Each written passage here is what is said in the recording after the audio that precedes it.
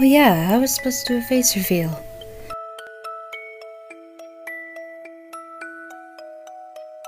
The last one is my preferred style.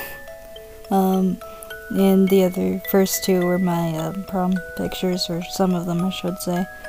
Yeah, I also used to have dyed hair, and I really liked the color and everything. Like, I liked it on my character, and so I kept it on my character, but it was semi-permanent dye, and Walmart decided to not sell the brand anymore, so I don't actually have my hair dyed in real life anymore. I wish I did, because it looked nice. I miss when I had my hair dyed because it looked so cool and it was like something special about me, and I had always wanted my hair dyed.